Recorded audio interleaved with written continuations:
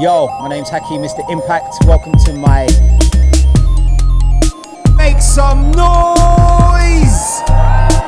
Yo!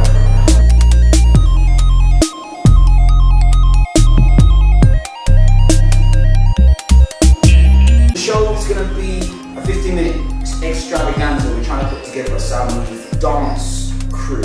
My name's Hakeem, Mr. Impact.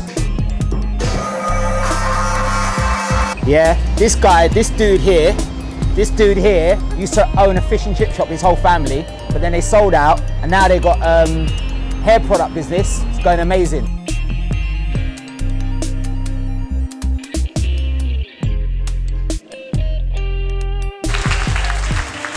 Beatbox response. Here we go. 4, 3, 2, go. Stop! It's supposed to be dancing, come on! Let's go, okay?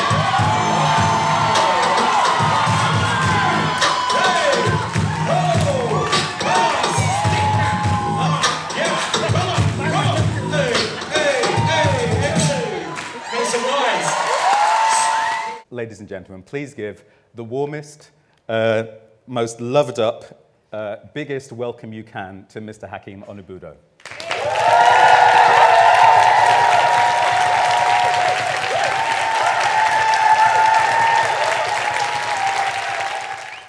Basically, it's about giving people that inspiration to do what they need to do. And I don't mean they have to start a dance company. It could just be they have a small block in their career somewhere, and there's something that's said today, or there's a piece of movement which unlocks that, which allows them to move forward and move on strong.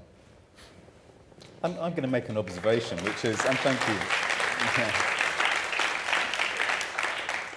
When I say we, I'm talking about myself and Nana now. I'm not trying to divide this table in any way, but we're both from West African backgrounds, and there's an emphasis on education. Coming into this country and do really well. But as you can see, I got a biochemistry degree, but I was a rebel. I was a maverick. I was like, this is too much. This is whatever. And now I'm doing what I want to do. I empower young people, and it's all arts based. So, but I was under pressure to be that lawyer, doctor, whatever. How do you feel about that? Do you think that's a good thing? Or put it another way. Put it another way. I might get thrown out of here. Do you think does your mum put you under pressure? Do you feel pressure to be? Do you feel pressure to I don't know, how do you feel in terms of the relationship between you and your mum speaking?